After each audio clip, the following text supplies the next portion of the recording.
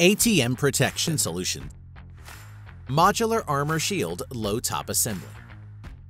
Pick up Part A and fasten it to the shield with the two lower bolts. Pick up Part B, insert the protruding parts into their corresponding holes in Part A from above, until both sections are at the same height.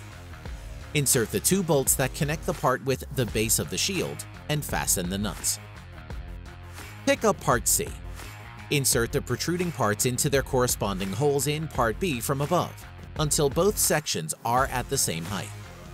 Insert the two bolts that connect the part with the base of the shield and fasten with the nuts. Place the roof on the three assembled parts and fasten to the walls. Place the armor shield in the desired spot. Drill through the bolting holes to the ground and to the wall if possible. Insert the appropriate bolts for anchoring based on the installation location. Bring together the two parts of the lock protector so that one fits completely into the other, and place the lock into them to make sure they are in place. Fully tighten the hex nuts and, if possible, add short nuts on top of them and tighten once again. Place the machine into the armor shield and push it all the way back to the wall. Make sure you can easily open and close both doors of the ATM and of the armor shield.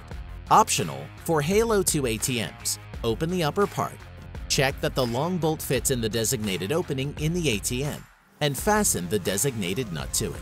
Drill through the holes at the bottom of the machine into the floor. ATM Protection Solutions.